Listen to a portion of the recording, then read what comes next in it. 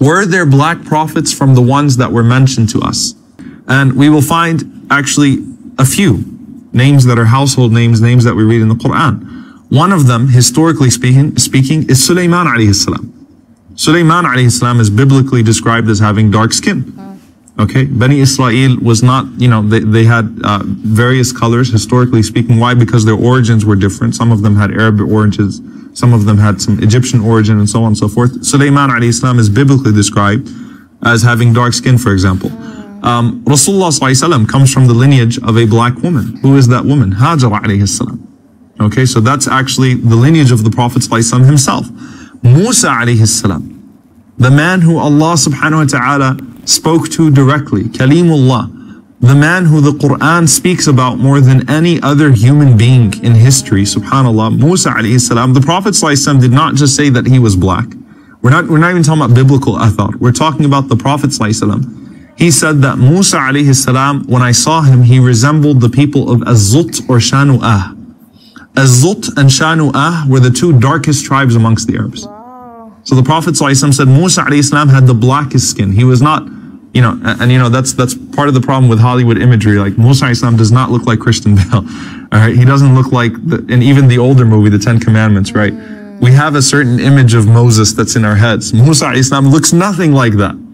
Okay, so Rasulullah ﷺ is saying when I saw him, and some of the ulama, they pointed out that the Prophet ﷺ was saying that to the Sahaba, not only just to describe them physically, because he did do that ﷺ for some of the prophets, but also to show them the superiority of Musa alayhi salam despite the color of his skin.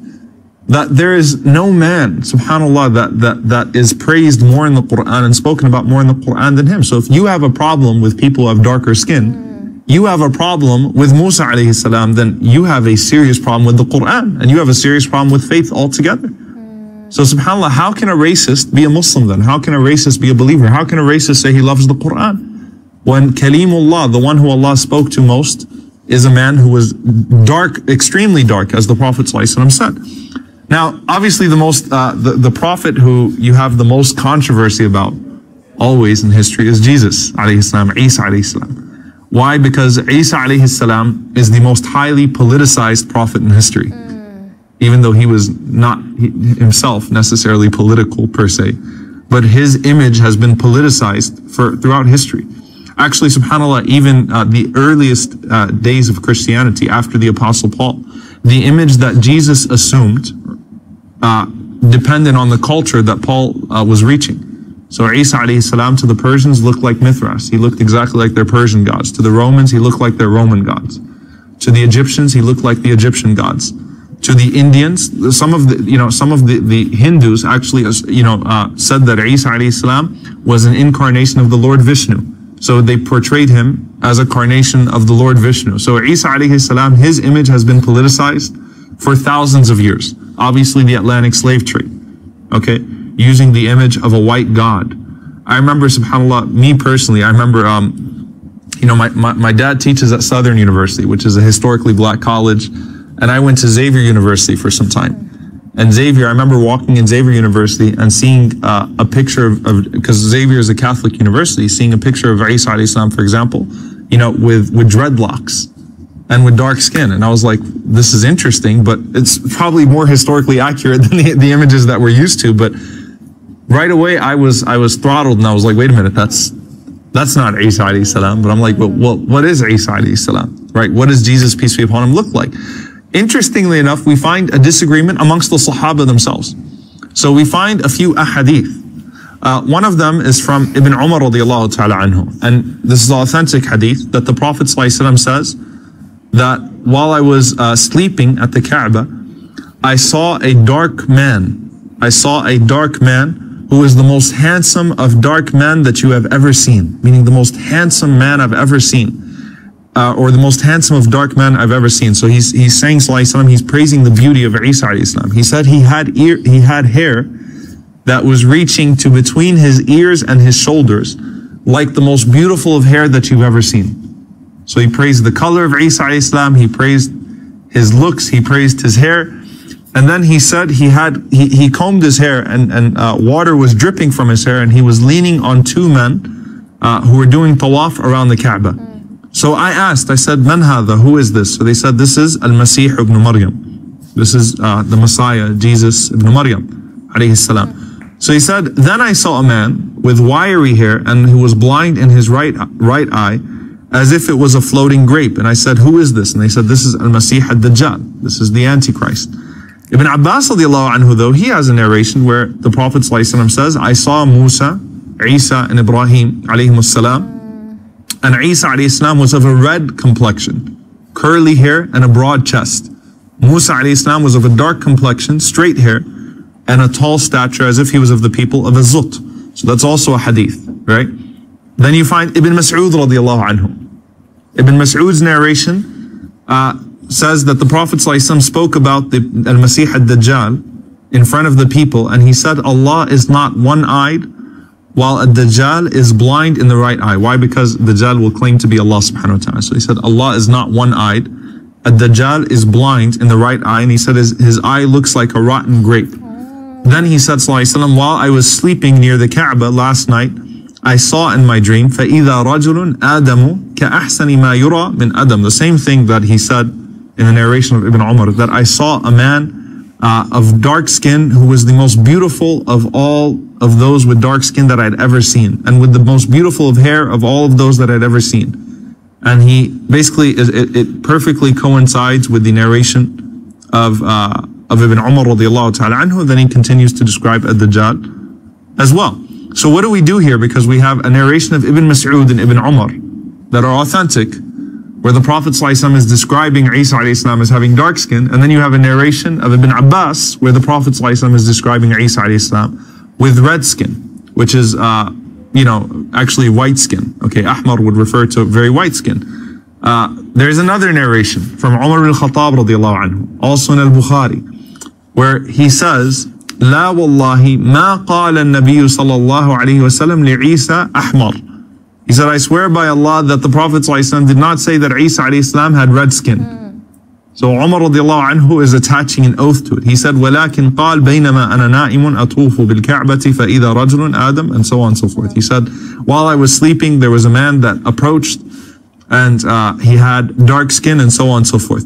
Now, the point of this is, number one, we should not dispute like the Christians do about the color of Isa ﷺ, because it doesn't matter. That's number one.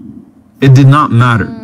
You have conflicting narrations. The stronger of them, obviously, that Isa ﷺ had dark skin, which would be more historically accurate, but it doesn't matter. That's the point here. It was a non-factor, and it's part of the wisdom of not portraying the prophets of Allah. Okay?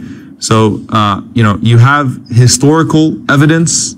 Ibn al-Manzur, he says that Hajar, Musa, Isa, and Adam alayhi salam, because Adam means dark. Actually, in the Arabic language, that's how the Arabs used to describe someone with dark skin. So Adam alayhi salam.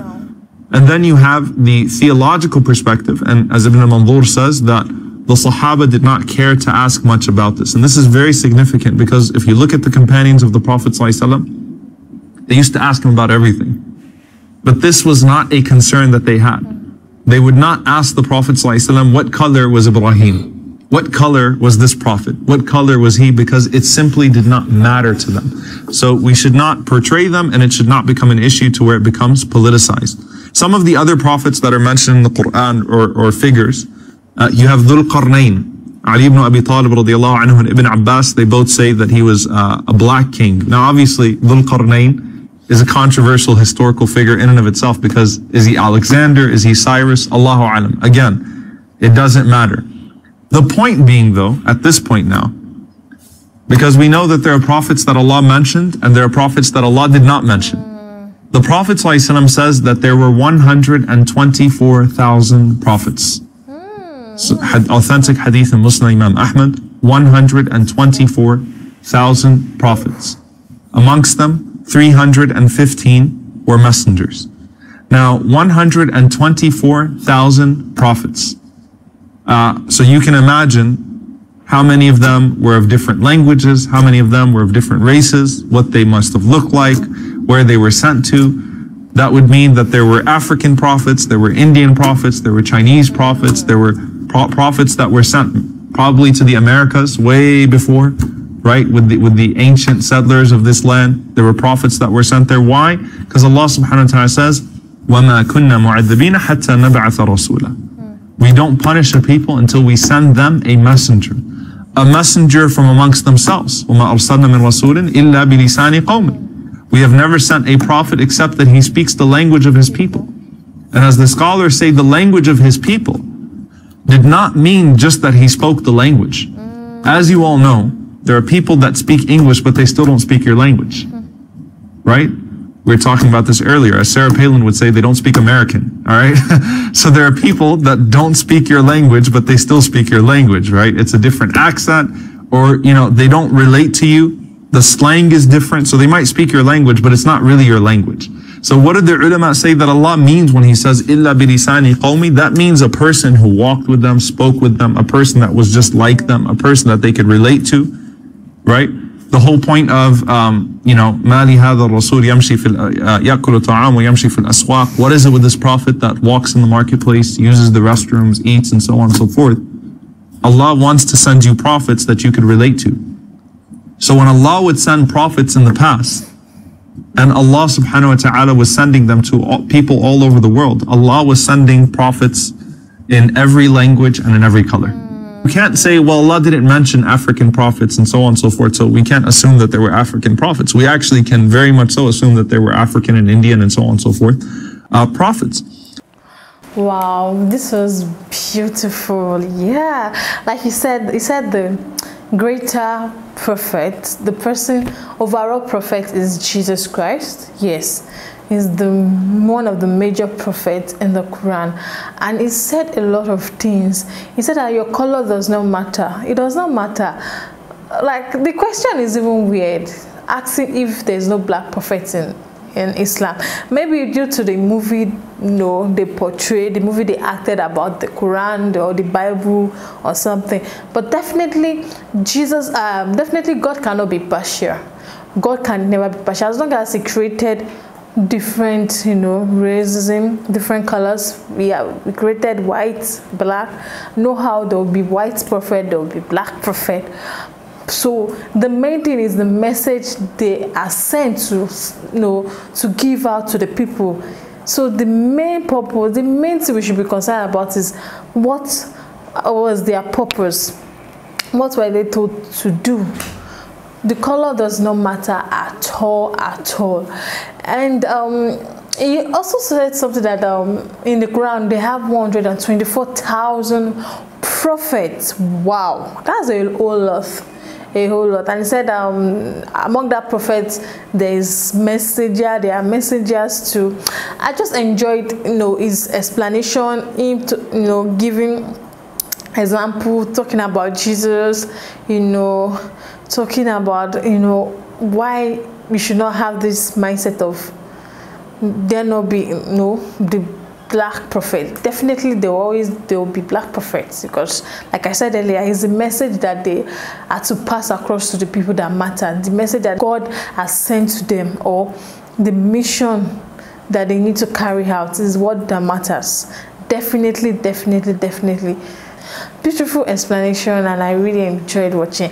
Thank you so much for watching, guys. Don't forget to smash that subscribe button for more. Like, share, and comment. I'll see you in the next one. Bye.